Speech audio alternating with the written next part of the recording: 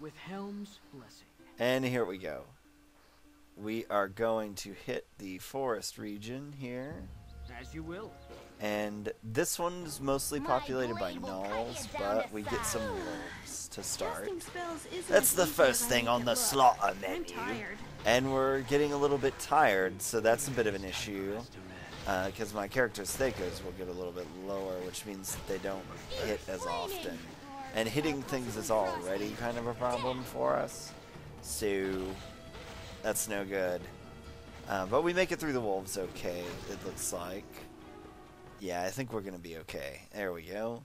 And we're going to try and do a silly thing and rest, which we successfully did. And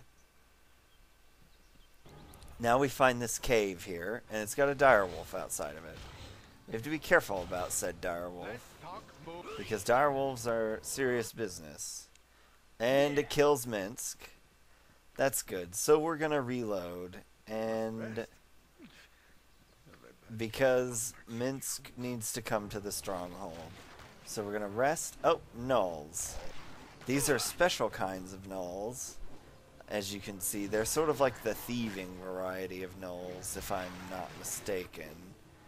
And we should get through them fairly easily. Ajantis is very hurt. Time to do the lay on hands. And we're going to give him a little bit of cure light wounds too. And he just keeps taking damage, but there we go. We made it through alive. We'll have Nira pick up their loots. And we find a unique scroll, and it has a riddle about a table, or chair rather, sorry. And that scroll's sort of found throughout the game. It's just a random drop, and the scroll itself is worth 100 gold. So it's just supposed to be sort of like an Easter egg. I actually played this game for years without having seen that.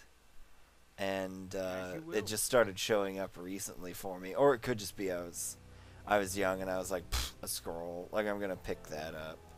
So, and that may be why I never really came to contact with it. So, we already know kind of what we're doing here. We're going to go down and we're going to see Mr. Direwolfy.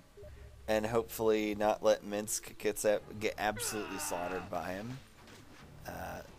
Enemies in this version, it seems, tend to aggro whatever they see first, just by sight. And so as long as we can assure that Ajantis is the first person that they see, we can kind of keep things under control and reasonable. As you will. And life will be okay. So now we're going to head inside of this cave here. I fear caves in general, As you will. but I think this one is empty. It says autopause enemy sighted, but there are no enemies.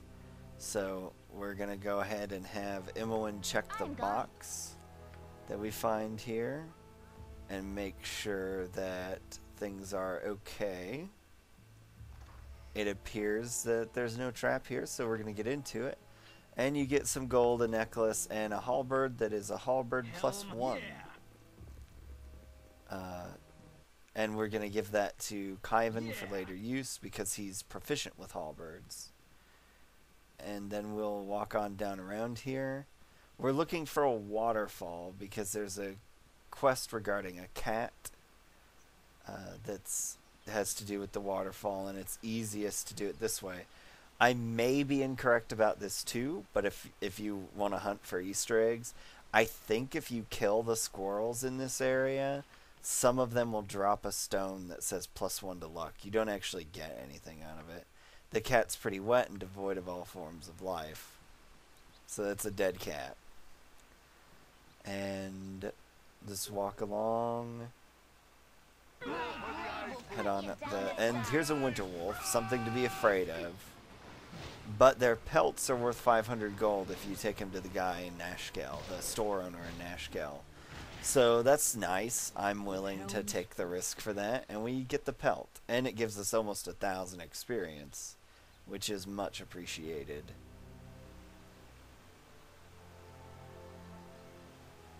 And so you'll find like a hill up here and then a walkway. and you just walk along underneath the waterfall. There's really nothing up by the waterfall that I'm aware of, and you find this little girl. She says her cat's lost, and it fell down the waterfall, and she'll have her dad resurrect it when you present her with the cat, is what she says there. And if you are above 14 in reputation, you'll get the reputation point added on. So if we had evil party members now, they would start to get irritable. There's really nothing up here to worry about, so we're just gonna walk back down. I see kind of a theme where in the previous region there was a little boy that had lost his dog, and here's a little girl that had lost her cat. But you know, whatever. I'm happy for content. So, and this is from the original game, of course. So, and now we're going to walk back up and around because we missed a little something that was near where we came in, and we'll take care of it now. It's up by the direwolf cave. So far so good. I've had to reload a bit because Minsk is a little underpowered, and normally I think on a regular playthrough that wouldn't be a big deal, but since we're taking double damage from everything, he gets one shot by like everything in the game. So that's pretty tough. So we see these two guys up here. They're wanting to cut down a tree. This dryad asks us to stop them from cutting down the tree. I'm going to be a nice guy and prevent them from cutting down the tree. You can go along with it and cut down the tree, in which case I don't believe you find any treasure. I always enjoyed that voice actor. But yeah, so long story short, you cut the tree down, you don't get anything, you kill the dryad, you get some XP for having killed the dryad. But we're just going to knock out these guys first because they're kind of weak, if I remember correctly. He runs away straight off the bat. Ajantis is in trouble. Surely they won't hit him again. I'm going to use my... He'll use his lay on hands.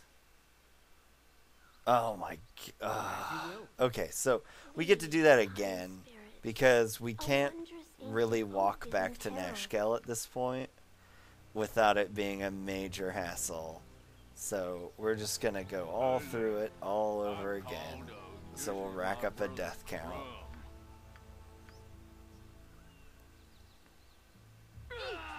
Okay, so same strat. So we're going to take out the other brother first. Oh no, Ajantis. Ajantis. Stay alive. Oh. Alright, attempt number 3. These guys aren't joking around. They are difficult to fight. Again, I don't remember them being this difficult. I'm also trying to preserve my spells so that we don't have to rest when we go to the Gnoll Stronghold. But we may have to. There, the other brother dies right away because my archers actually hit stuff. Kaivan takes a little bit of damage. We're going to pull him out, and there we get him. You get a girdle that gives you blunt damage resistance, a +1 club, and some junk armor. And then you talk to the Dryad. She says thank you and sends you on your way, and you get another reputation point. So if you're playing a more neutral party, then you know you may want to avoid doing that way. The reason I'm playing on the good end is mainly for the prices, and because I like this game in the game world, so I don't really feel like being a dick to everybody. And here are some gnolls. Now Minsk does extra damage to gnolls, just as a special note, because rangers get a favorite enemy, and they're his favorite enemy. Right, what's this then? So we'll just loop through them. They just carry gold. This one has a scroll, it looks like. No, just gold. And we'll continue on because there are some more gnolls that are a little bit more beefy, shall we say, right here. They ask that we pay a toll and of 50 gold in tribute, and I say no thank you, so we're just gonna knock them out. And they're angry and of course want to fight with us. And we cut down the leader. So things are going okay. Oddly enough, the two hillbilly guys that want to cut down that tree gave us way more trouble than any of these monsters. And that one explodes into gibs, so that's good. Oh, they've all got necklaces too, so that's interesting, and quite a bit of gold really for what they are. So a couple hundred gold there really.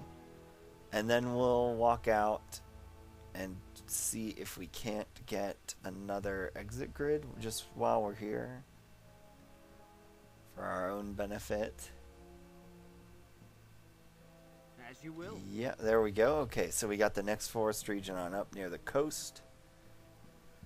And we'll walk out here. There's one more encounter that I'd like to show just because it's out here.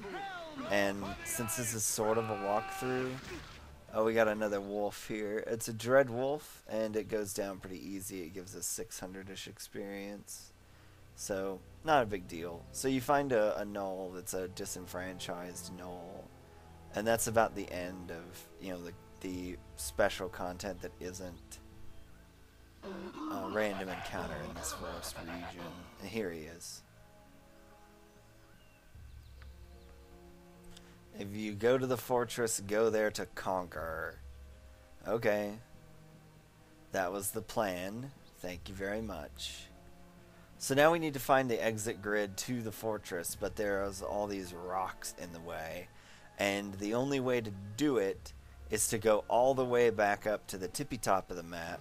And there's a winter wolf here, so that's not bad. I'm happy with that. It's pointing at a bad character. Oh, God. Okay, so we're back, and we're going to just say, screw the laughing gnoll, and we're going to walk on out of here with our boots. Not a bad choice, really, if you ask me. My blade will cut you down to size. And another winter wolf. Well, whatever, you know. He must just be hanging out here. You gotta worry about winter wolves in pretty much all of these forest regions. Normally, they're not that big a deal, but because of the double damage, they're a pretty big deal, as is pretty much everything that we're gonna fight ever. So, there we go. We're healed up, ready to move, and we will be heading off to the Gnoll Stronghold, where we will rescue Minsk's witch friend, Dianera, and I hope to see you there.